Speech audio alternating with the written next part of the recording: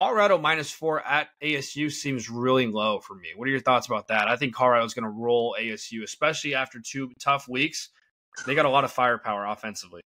Yeah, I think Colorado is going to be playing desperate football because I think they look at this game as like another one in step to get bowl eligible. And I think ultimately Coach Dion is coaching right now to be the National Coach of the Year. If he can get Colorado into a bowl game, I think speaking of locks, I think he locks up the National Coach of the Year without a doubt.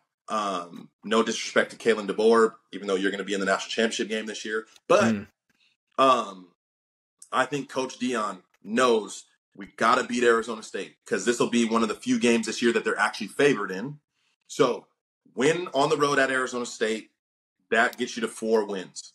Now, 4-2 with a backloaded schedule for Colorado. Can they find 2 more wins in those last 4? In the last 5 games? So they'll have home against Stanford the week after, which will be on ESPN, which is interesting this week because they've had every game they played, they've either been the one.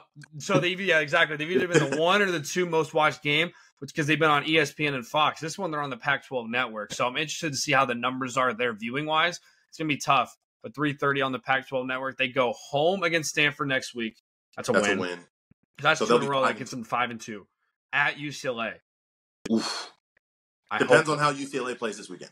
Exactly. At UCLA is a question number 1. I think then they play home against Oregon State. That's tough. They play home against Arizona. That's tough. And they end the season at Wazoo and at Utah. If they could get 6. DeBoer being out in that Arizona game, that might be the game. You know what's interesting, too? If they get 6 wins, I'm intrigued to see because usually a 6-5 team, they'll make a mediocre bowl game.